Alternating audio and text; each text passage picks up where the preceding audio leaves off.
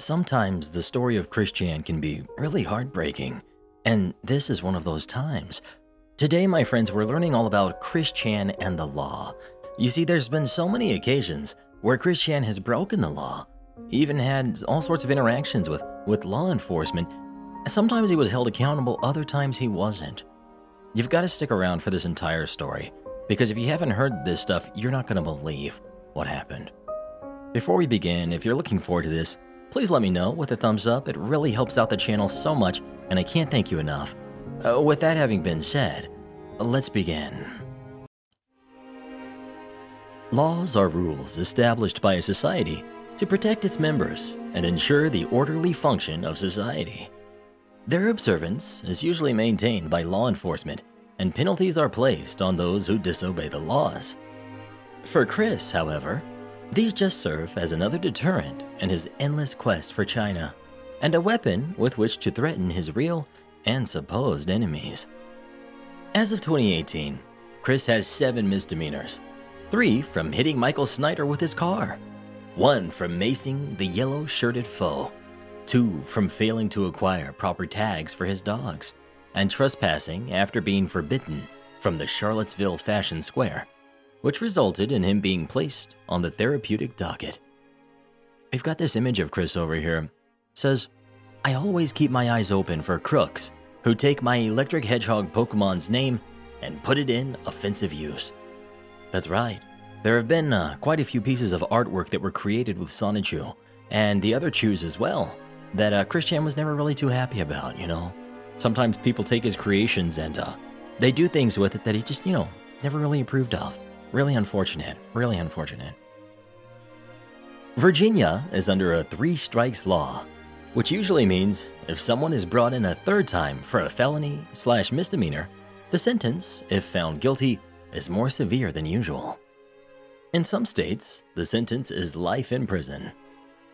The rules for this law vary by the states that implement it, some having several 3 strikes laws. Seeing as how Chris has served only a small amount of jail time, despite several misdemeanors, he may not fall under this category. But since the law in Virginia seems to say a 3rd time violent offender will receive harsh sentencing, and Chris appears to have too, hitting Michael and pepper spraying, only time will tell when he will strike again. Ironically, in Chris's birth year of 1982, Virginia passed a law that would protect citizens from dangerous repeat offenders. Unfortunately, they could not protect Michael from being run over, the yellow shirt foe from being pepper sprayed, and countless innocent women from being stalked and harassed, all things that Chris has done. Now, Michael Snyder, Chris actually ran him over with his car when he was real mad at him, real upset. We actually have a very, very in-depth video all about that event. It's in our Christian playlist, which we now have over 350 hours of absolutely incredible educational content that will change your life if you let it, okay?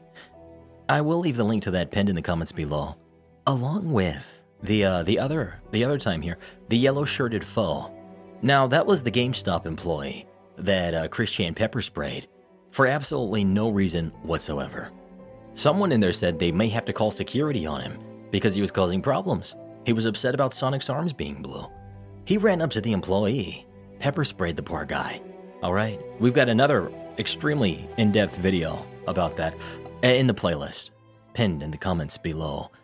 Go check it out, over 350 hours of this. Understanding. I have been giving him reasons since the police came in June of 2008, and nothing has sunken into that clown head of his. Michael Snyder. As his grip on reality, Chris's understanding of the law is tenuous at best and dangerously naive at worst. Chris legitimately believes trolling is illegal. He regularly threatens the internet trolls with legal action and makes no distinction in severity between a troll threatening violence against Chris and a troll uploading a harmless picture of Rosachu with a pickle to the internet. Chris himself is prone to making extremely violent threats, such as threatening to hurt Vivian G and her entire family because of her creating the audiobooks. He's done everything from calling the police to convincing his father to write to then-President George W. Bush in an attempt to get rid of his Encyclopedia Dramatica page. He has even poorly attempted to impersonate the president in a hilarious attempt to convince the trolls at ED to take down his page, and has attempted to contact the former president, Obama, to stop people from posting gay ads on the Wikipedia. Chris also believes that the laws in Quickville and the laws stated in Sonichu should be enforced in real life. I've got another little image over here. Chris says, "Not again. Oh well, I'll just blow them away." Violence is Comic Chris's usual solution to law enforcement. Chris himself doesn't have much respect for laws and rules, particularly when their enforcement inconveniences him. During his time at Target, he saw nothing wrong with exploiting the free refill policy and loitering for hours at a time in a privately owned establishment while harassing the female customers and apparently soliciting hanky-panky. Chris often remarks that his emotional state entirely justifies his actions, stating in Vivi the G's AIM chat that he should be excused for disturbing the peace by literally screaming, "No!" loudly in the middle of a crowded mall. Self-contradictory as ever, though, Chris's disregard of many laws does not stop him from rigidly observing others, often with completely skewed priority. In Sonichu Special 4, his cartoon avatar makes a point of obeying the speed limit while on his way to confront Liquid Chris and assault him with a weapon. In a May 2010 video, Chris states that he believes a man who beat his girlfriend up with his bare hands deserved 20 years in prison for his crimes, which is just twice the penalty he wants for smoking one cigarette. Also, Chris has very little respect for those who enforce the law. Verbal combat had started, and during the fight I ran off, still giving verbal punishments, as well as the finger, and many curse-y-ha-me-has. I nearly backed up onto him with my car, and I gave him another finger. Then I dashed off. Excerpt from Chris's diary. The above quote pretty much defines Chris's attitude towards law enforcement officials. He feels that it is completely appropriate to flip off, insult, and lie to people who are simply just doing their jobs. And of course, as any rational person would understand, running away from law enforcement officials is a seriously bad idea. Chris is truly a rebel without a cause or effect. The correspondence with Jackie revealed that in the trial on the Target incident, Chris thought that his work with the Pokemon TCG League let him off the hook. In reality, the court probably acquitted him either on a technicality or insufficient evidence. Chris probably mentioned the volunteer work because he believed a person's merits, no matter how unrelated, would automatically make one innocent of all charges. It is also telling that he recounted the charge as soliciting, whereas the actual charge was disorderly conduct. He feels that he was only prosecuted because of his love quest efforts, and did not because he was raging. Of interesting note is that the contrary to Chris's general political views, he seems to be in favor, or at least accepting, of gun control legislation. Whether or not he has a firm understanding of what he's saying, we'll likely never know. Interestingly, Chris seems to have a very skewed view of the idea of self-defense, which is exemplified by the acquisition of pepper spray. Pepper spray, like most defensive weapons, should be used as a last resort to keep people from attacking you.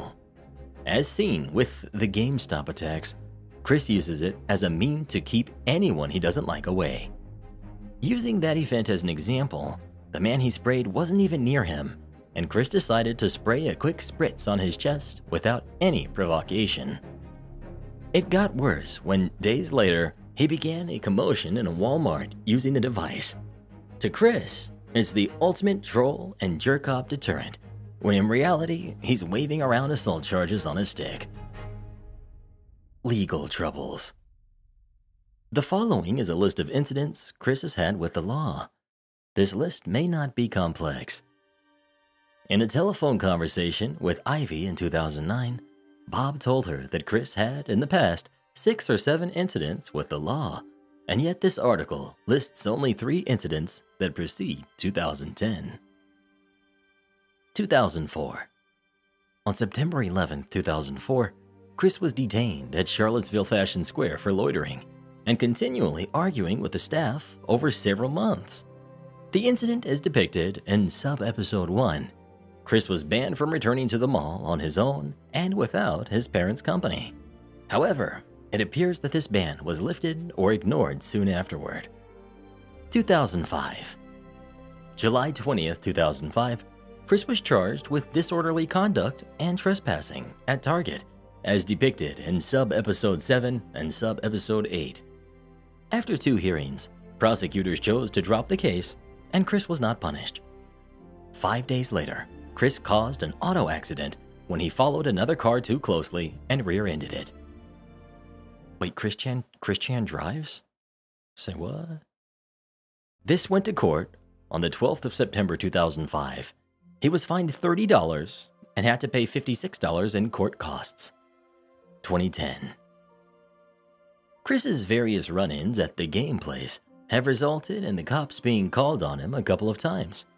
At least once after Chris called in his parents after he was initially banned from the location and tried to weasel his way back in, and again when he trespassed on the property, though he wasn't charged with anything on either occasion.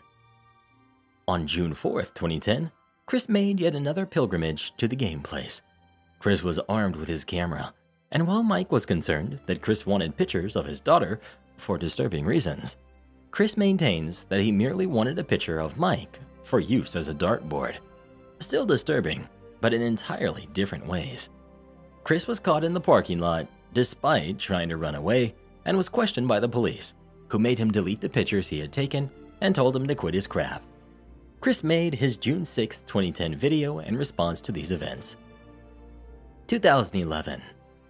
In a May 2011 Tomboys and Tomgirls of Virginia post, Chris said that he has begun to use the ladies' restroom at his local mall while dressed in drag. He recounts an incident in which a woman complains and tattles on me, and a stereotypical brute male shouts me out. I felt embarrassed. When in skirt, I am still gonna go to the ladies because there is no going back for me. This supposed brute male may or may not have been with mall security. In his 3 new videos posted after an 8-month-long hiatus from YouTube, he tries to do something which some viewers of The Chandler Show believe to be blackmail. Chris admitted it by typing word blackmail in tags for last of them.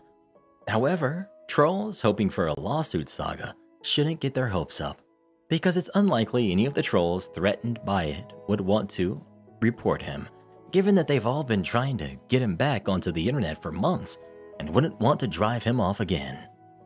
Not to mention, Chris probably doesn't have anything on them at all. Note that under Virginia law, his demands are more likely to be considered extortion, still a Class 5 felony, rather than blackmail. In the same video, Chris also point-blank accused Mike of doing things he shouldn't be doing to his daughter, all while admitting that he doesn't have any concrete proof of his allegation. Given how prone he is to accuse others of slandering him, like pointing out his bad qualities that are extremely evident to everyone but Chris's accusations are very hypocritical. If Mike did want to sue Chris in civil court, he would indeed have a case against him, as Chris's allegations are textbook defamation. However, it's questionable what Snyder would win in litigation, aside from a PlayStation 3 and numerous kids' toys. On October 28, 2011, Chris ended up in the worst possible scenario, netting a felony charge and 2 misdemeanors, and what appeared to be a 3rd attempt to enter the game place, although all charges were reduced to misdemeanors upon sentencing. As a direct result of his October 28, 2011 run-in with Michael Snyder, Chris had found both himself and his mother on the receiving end of a civil suit. Having been sentenced to community service and put under probation, and being charged with paying Snyder's medical bills, this may very well have been the first time that he has felt ramifications for his accusations and threats. However, it's much more likely that he simply didn't care or still feels as if he were the real victim in all of this. 2012 is where we're going to pick up on part 2. We're going to be learning what Chris revealed on Facebook, and you're not going to believe it. I'll see you in part 2. Hey, if you're new, don't forget to subscribe, turn on notifications, don't want you to miss out. Hit that thumbs up, really appreciate it, and I'll see you so soon. Hey, 350-hour playlist pinned in the comments below.